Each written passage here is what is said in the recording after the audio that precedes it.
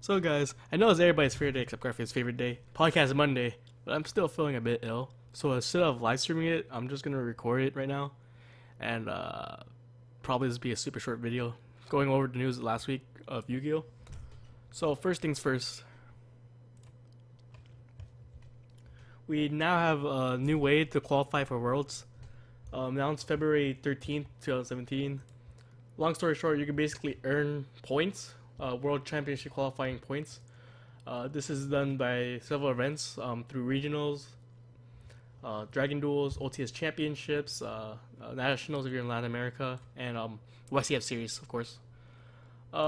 Your points it received is the amount of top cuts you get, so it's like 1,024 player. No wait, let's say like it's like a 10-round tournament that's like top 32, top 64, something like that. You get so first place gets 64 and it goes down. And in addition, for North American, the championship qualifiers, pretty much Nats. Top 4 duelists at the end of playoff rounds will earn their invite. The remaining 3 will earn it through points. So good luck with that. Last quick, if you're already a top 2 regional before this announced in the season, it's already been added retroactively. Okay, next thing. There's a new judge travel assist mat. This is pretty much given to judges who fly out to other events. Like if you're from Atlanta, you fly out to help out YCS Seattle, which we'll go over really briefly today. In other events, you get this mat. It's Slifer. It's pretty sick. Moving on. YCS Bogota. The date's been changed. It's now February 15th, 16th, 2017.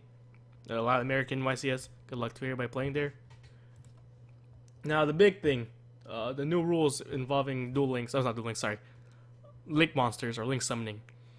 So with the new series V-Rain, there's a new mechanic called link summon. Example card right here is the Code Talker. It's a dark cyber type, so we're getting a new type 2. Link effect monster level. Oh, sorry, link 3. So you see links are the points right here. So you have 1, 2, 3 links. The attack's 2300. To summon it, you need 2 or more effect monsters. It's you just send it to the grave, I believe, then special summon it from your extra deck. The effects. This monster gains 500 attack for each monster linked to it. So if there's a monster here, here, or here, it'll gain 500 per, so it can get up to 1500. What else? The other one doesn't matter. But in terms of link summoning, yeah, you send materials to the grave equal to the link number. So for this, you need, since it's link 3, you need 2 or more effect monsters sent to the grave. You can link summon. You can link summon something from your extra deck by sending the same number of monsters that met the requirement. Decrease material by using link monsters. So link monsters are treated as the same number of links as its link number.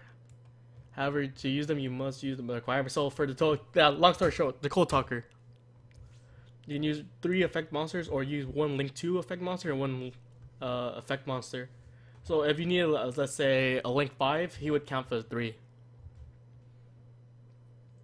They have no defense. Link monster have no defense points, and they have special characteristics of being able to change battle position or turn to defense position by effect.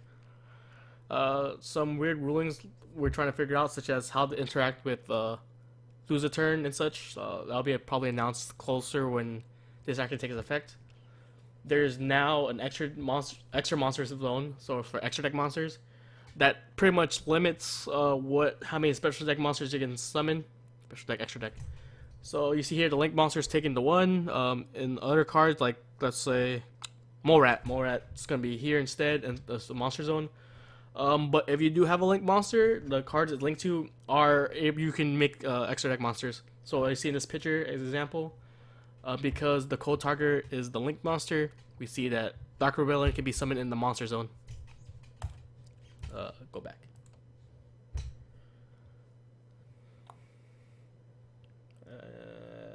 That's pretty much it. New rules. If special monsters, just go quick. If special summon the extra monster normally, it goes graveyard. I want to special summon with Monster Born. Which zone it goes to? It goes to the main monster zone, not the extra monster zone. That's OCG. We don't have Monster Born here. Oh, okay. So this is the thing. Cards such as Book of Moon, Link monsters can never be in the defense position, so they can't be targeted. Every opponent. Yeah, you have to attack the monster if they're in the extra monster zone. It's not like they're just standing above and you're getting hit in the face.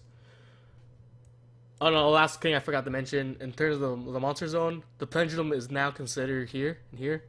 So they're not considered the regular back row for your 5. So you can have like 5 regular back row, 2 pendulum, 3 back row. In terms of the show, this is the main protagonist. His name is Fujiki Yusaku. He's cool-headed and extremely clever. His real skill is his hacking and cracking abilities. As well, he's good at reading people and thinks on his feet. Yeah. He transforms when he's hacking into Playmaker. Yeah, it's like traditional Yu-Gi-Oh! Changing. There's a mysterious life form, probably astral-ish person character, who knows. We have to wait to see February's. So February 1st will be the first episode in Japan. I don't know when it comes to US. Last but not least, YC Seattle happened. We had Alexis Rodriguez from Team Jobber taking it first place with his Kaiju Zodiac against Noah Green and his Artifact Zodiac. No deck profiles was found of me recording this. I might upload a video with the deck profiles going over in depth. But they probably did by then. Yeah, 851 Duelist. Congrats to him. Zodiac is gonna get hit most likely. It was, I think, 17. It was like a big number for top 32. That was Zodiac's. Top 8 all but 2 Infernoids, and they got wrecked going to top 4. Yeah, that's pretty much it. Again, sorry I couldn't stream this. I still feel like crap. Hopefully next week I don't die. Who knows? Well then, see you guys.